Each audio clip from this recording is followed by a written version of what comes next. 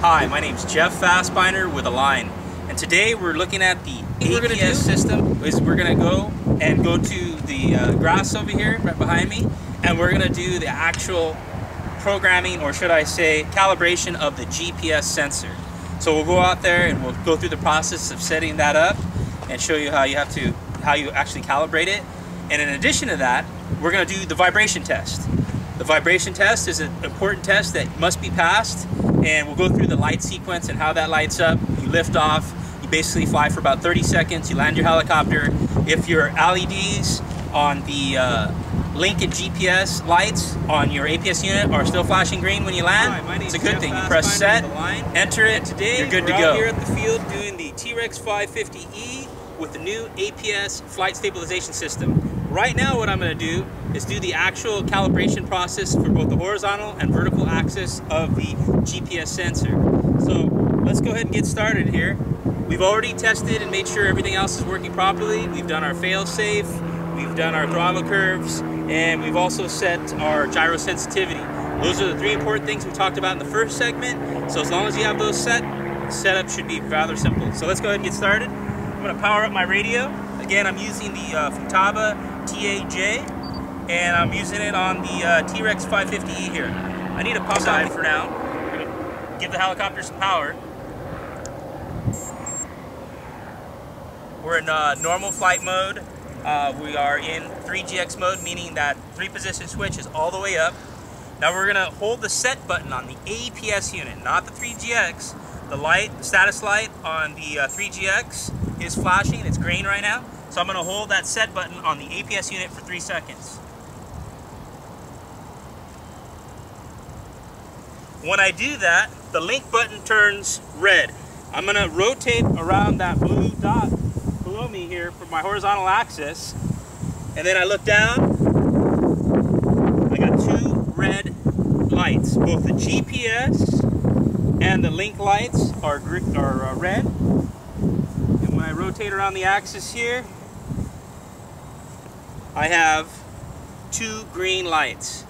Both, again, the GPS and the link lights are both solid green right now. So what I'm going to do now is I'm going to disconnect the power from the helicopter. I use this blue dot as my center point to calibrate on the GPS. When you are calibrating, you want to make sure you use the GPS and your position as a center point. Don't use the main shaft. Use the GPS as your center point. So when you're rotating around, what I'm trying to do is stay on that point as best as I can. And just hold that position, both for horizontal axis and on the vertical axis. So when we stand it upright, we want to do that. We want to calibrate it and do that. Okay, you don't have to do this every time you go out flying, but you do need to do it if you change geographic locations, different flying sites. It's a good thing to be familiar with this process. But all you have to do, again, is plug in the power, hold this set button for 3 seconds, and then what happens is the link light will turn red. And when it turns red, it's ready for you to do your horizontal 360. And then once it goes, the 2 red lights light up, again, you're gonna do the vertical, and then you'll get 2 green LED lights. Calibration is set. So the next part, or next process we're gonna do, is what's called the vibration test. And you want to test your helicopter, whether it's electric, nitro, gas, whatever it is, you need to make sure it passes this test. So what I'm going to do, again, I'm going to power up. I'm going to power up my helicopter.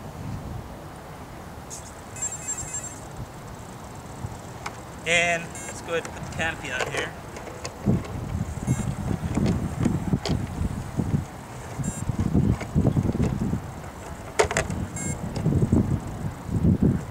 And what we're going to do is, not for 3 seconds, just for about a second, you're going to hold the set button on the APS unit itself. Hold that for about a second. The both link and GPS lights will, and then when you let go, and they'll be flashing green.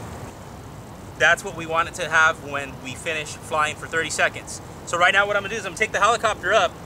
We're going to fly it, or hover it, I should say. And once we fly for 30 seconds, if we land and we have the lights flashing green, we know that we've passed the vibration test. Once we do that, before we shut off the power or anything, we need to press set button again to let the APS unit know that it's passed the vibration test, and it can continue to do the other commands that you're going to want to do as far as setting up your waypoints and things like that. But it needs to pass that test prior to using it in flight. If you're not passing, it's not going to function correctly, so you're going to want to make sure that it does pass this vibration test. All right, so let's get started. Let's go ahead and fly this helicopter here.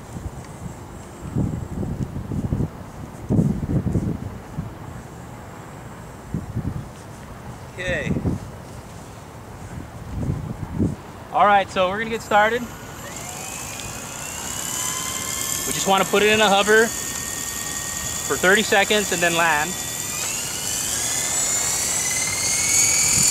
Again, I'm using a linear throttle curve for normal right now, just for our initial hover.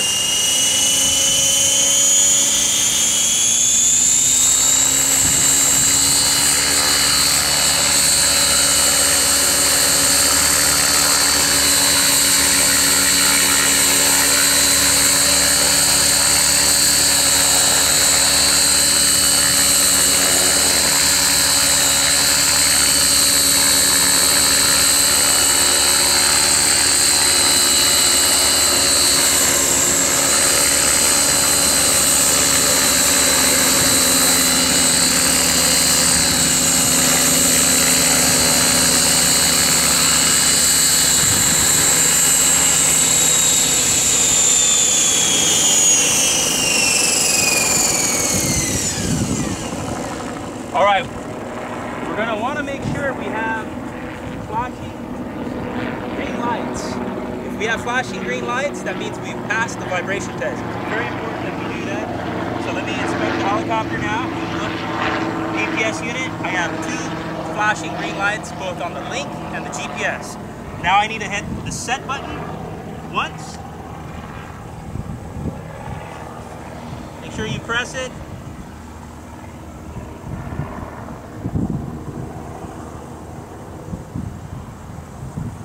And then once you press the button, it takes that, link will be flashing green, you're good to go. It's ready for flight at this point. But before we go to flight, we're gonna check out our settings on the bench and make sure that our GPS functions, both setting waypoint for home, for setting points A and B, and not only that, but setting the flight path between A and B, make sure that those 4 processes are working correctly. And once we do that, we're ready to fly. So I hope this has helped you kind of get an idea of what's required as far as to set it up. But I think it's very easy once you get your radio set up correctly and just go through the general process here of the vibration test and the calibration test for the GPS sensor. So let's go back to the bench. We'll take a look at those things. And if you have any questions about any of these things we discussed, please again give me an email. It's jeff@alignrcusa.com, or contact us through our parent website, which is www.align.com.tw. Thanks for watching. My name's Jeff Fassbinder.